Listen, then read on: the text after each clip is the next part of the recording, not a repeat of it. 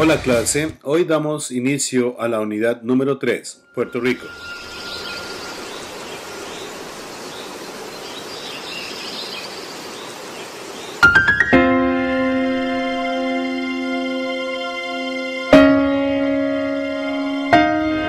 With its 270-mile stretch of sunny white sand beaches all year long, Puerto Rico is one of the most touristed islands in the Caribbean. Images of fit, tan, sun hat-wearing, rum-sipping locals are often emblematic of the territory, though recently most headlines and images have been much more austere, calling Puerto Rico the Greece of the Western Hemisphere. So what's the deal with Puerto Rico? What's life really like for its people? Well, culturally, they are more influenced by Hispanic and Afro-Caribbean than mainland U.S. culture, even though the island is part of the U.S. Commonwealth. 95% of people speak Spanish at home, the country's first official language, and about 9 out of 10 people are Roman Catholic. At parties, it's common to see people dancing to reggaeton, jibaro, and salsa, and eating the traditional sofrito and mofongo. But despite this and its warm climate all year long, life is not always festive.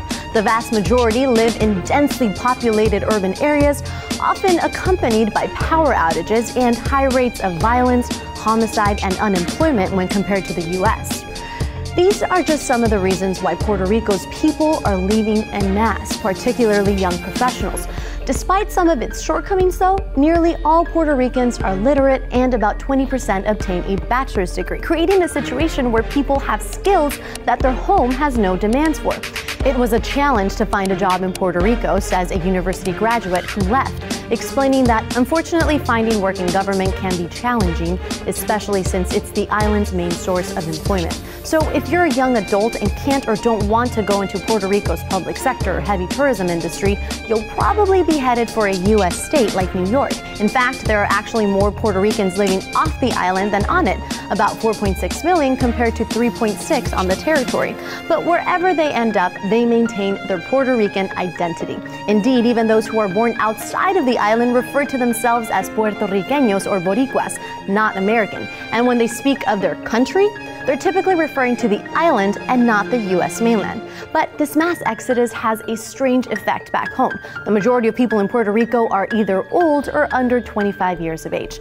Many of them rely on public assistance or loans, often coming from the United States, which has contributed to their current economic situation. Still, for all the talk we hear of their imminent economic demise, they rank highly on measures of global GDP, have long life expectancies, high educational attainment, and to top it off, Puerto Ricans are some of the happiest people in the world, ranking in the top 3 of some global surveys. So what do you think? Is Puerto Rico headed for economic despair? I'd love to get your thoughts in the comments below.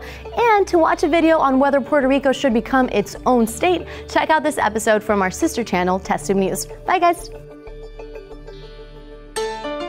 Whether you're a sun seeker, adventurer, or you enjoy art and culture, this island has it all.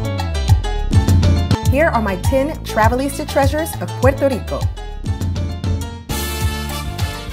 Number 10. Go for a hike in El Yunque National Park. It is the only tropical rainforest in the United States National Forest System. It is also home to the indigenous coqui tree frogs and a few trees that produce the beautifully scented ylang-ylang flowers used in perfumes like Chanel No. 5. Number 9.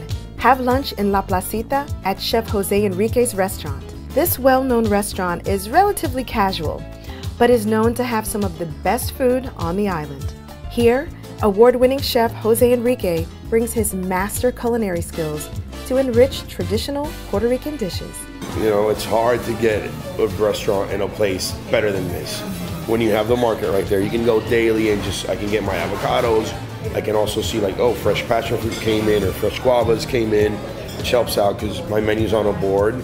So whatever comes in fresh, that's what goes on there. So it's like, as far as me making recipes, it's whatever comes in fresh. Number 8. Shop in El Mercado en La Placita. This quaint fruit and vegetable market has some hidden gems. I met a medicine man named Hector Ruiz Hostler who has a wealth of knowledge on how to heal all sorts of ailments the natural way. Number 7. Have a cafecito at Cafe Cuatro Sombras. This cafe is located in Old San Juan and has the richest, most authentic Puerto Rican coffee in town. Number 6. Visit Casa Cortez.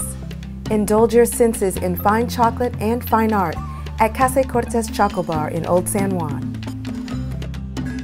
Number 5. Go to Piñones for authentic Puerto Rican street food. East of Santurce, Piñones is the place to go for street food, a laid-back atmosphere, and more street food, the fried delicious kind. Number 4. Visit the Botanical Gardens. Puerto Rico has an amazing biodiverse climate that lends itself to an environment perfect for fragrant flowers, lush gardens, and magnificent bay rum trees. A visit to the Botanical Gardens is a perfect way to experience the island's lushness. Number 3, stay on Condado Beach. My pick is the San Juan Marriott Resort and Casino. It's a quick drive from the airport, has breathtaking views, is steps away from the beach, and has amazing service. Number 2, have a bioluminescence experience. Puerto Rico has 3 bioluminescent bays which contain millions of microorganisms called dinoflagellates that glow fluorescently in the dark when agitated. Number 1, explore the beaches. Puerto Rico is blessed with beautiful beaches around the entire island. Just a few steps away from my room at the San Juan Marriott is Condado Beach, the most famous beach on the island and my happy place. For more of my Travelista treasures, subscribe to my YouTube channel and follow the fun on social media at Travelista Terry.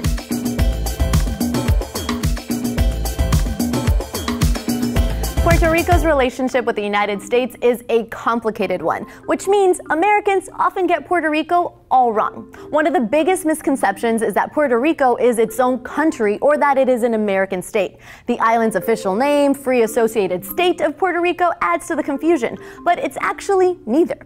The island is a Commonwealth of the United States. For practical purposes, this means anyone born in Puerto Rico is automatically a U.S. citizen, and that the island is governed by the President of the U.S. as their commander-in-chief. Though it does elect its own governor as second in command and has a local constitution. Which brings us to another related misconception, that Puerto Ricans can't vote in U.S. elections. As individuals, they actually can, unless they file for Puerto Rican residency status. But that is their choice. The default is that they are U.S. citizens who can vote. Though as a territory, the island lacks equal representation in Congress and the Electoral College, so their voice is often muted. Speaking of which, many Americans believe Puerto Ricans don't speak English, but about half of the islanders speak the language at some level, and it's one of the 2 official languages. The other is Spanish, not some unique Puerto Rican Spanish-like language as some Americans like to believe. Though they may use unique words, intonations, and inflections, it's still just Spanish. Another stereotype is that people are mostly of African descent, but Puerto Ricans overwhelmingly identify as white, and fewer than 20% could actually genetically trace their ancestry back to Africa, though this African influence is very much a part of their culture. When Puerto Ricans leave the island, it's easy for Americans to assume they'll end up living in New York and are hoping for a career in professional baseball. 2 pretty common but untrue stereotypes.